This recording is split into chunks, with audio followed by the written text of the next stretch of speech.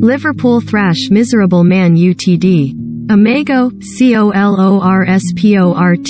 Terry Donnelly. Liverpool embarrassed Manchester United for the second time this season to move top of the Premier League as Mohamed Salah struck twice in a 4-0 thrashing on Jurgen Klopp's men won 5-0 at Old Trafford in October, and expectations of a similar rout were well founded as Liverpool exposed the massive gulf between the sides, with Luis Diaz and Sadio Mane also on target. Liverpool move 2 points ahead of Manchester City at the top of the table, but still need the English champions to slip up in their remaining 7 league games of the season to win the title.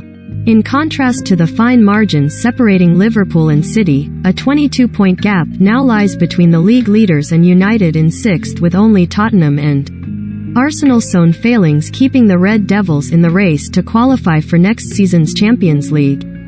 United interim manager Ralf Rangnick forewarned what would happen to his side if they defended as they did in a 3-2 home win over bottom-of-the-table Norwich on the Germans' attempt to plug the holes in the United defence was a recall for Phil Jones, making just his second Premier League appearance since January 2020, as part of a back five. But it took just 5 minutes for the visitors to be cut open. Mainz through ball picked out Salah in acres of space, and he found Diaz to apply a simple finish from close range. 2 minutes later, the fierce rivalry between English football's 2 most successful clubs was set aside in a show of support for Cristiano Ronaldo. The Portuguese superstar was missing for United after revealing on Monday that his newborn baby son had died. Supporters on all sides of Anfield stood for a minute's applause, while the Liverpool fans sang their own anthem, "You'll Never Walk Alone." On the field, the one-way traffic continued, with United barely able to get out of their own half.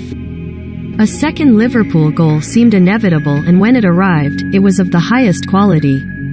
Joel Matip fizzed the ball into Main's feet, and the Senegalese lofted a first-time pass over the top for Salah.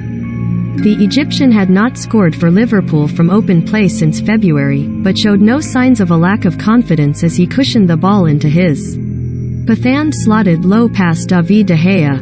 Diaz rounded off another brilliant team move before halftime, only to be flagged offside. Halftime offered United some respite, and they improved markedly after the break thanks to the introduction of Jadon Sancho. The England winger created the visitors one big chance to get back into the game as Alisson Becker spread himself to block from Marcus Rashford and Anthony. Liverpool are now potentially 10 games away from a first-ever quadruple of Premier League, Champions League, FA Cup and League Cup titles. And they look set to pounce on any wobble from City in the run-in with their lethal collection of forwards all in top form. Main Cooley steered home the third from Diaz's cross to end any hope of a United revival. Salah then took his tally for the season to 30, 5 of which have come in 2 games against United, as he lifted the ball over De Gea from Diogo Jota's pass 5 minutes from time.